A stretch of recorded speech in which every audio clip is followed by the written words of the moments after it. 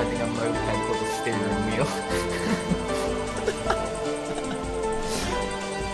Counter steering wheel.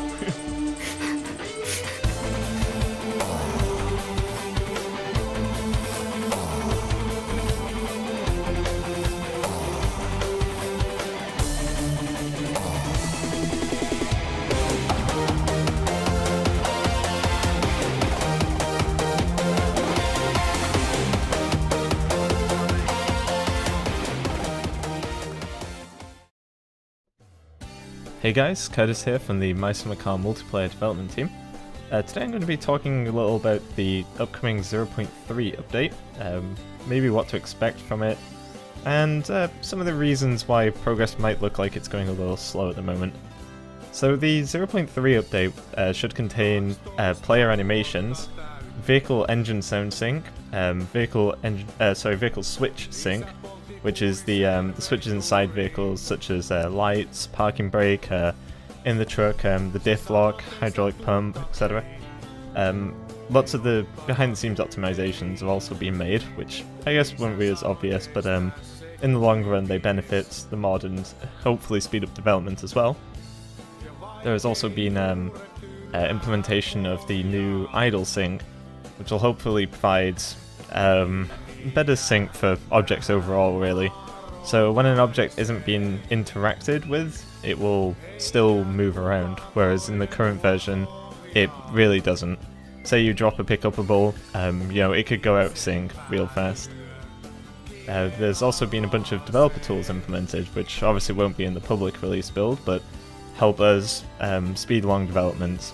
Just as a side note, there is no release date planned at the moment for the next version of Mice and Car multiplayer, though at the moment we're basically just working on polishing the current builds and fixing a couple of bugs before release.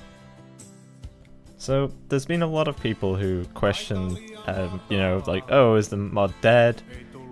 Oh, the devs have like ditched it, which really isn't the case. We're still doing a lot to the mod. The issue is that a lot of it is behind the scenes, and especially as the mod is still in such early development, a lot of it is framework stuff. So creating like the idle sync system, or I don't know, just systems like that, things that are behind the scenes, and optimizations to the base framework that we're using for the mod, like optimizing the way that we send packets.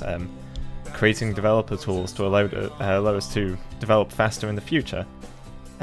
This is the issue, though, is that there's a lot of people who don't really understand the process of development, and they assume that it's basically everything that gets added will be some visible feature, whereas this really isn't the case, which we can't really show in a good way. The progress that we're making behind the scenes, you just have to know that it is going on, progress is being made, and once the behind the scenes is done, there will be a lot more features added that are obviously a lot more visible to the end user.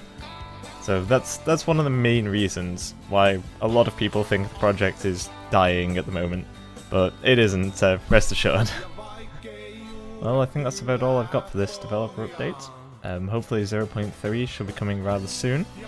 If you have any questions, feel free to check out the FAQ on our website, which will probably have an answer to most of your questions. If you can't find an answer for it there, feel free to join us on Discord, or just join us on Discord to come chat anyway. Thanks for watching, and I'll see you next time.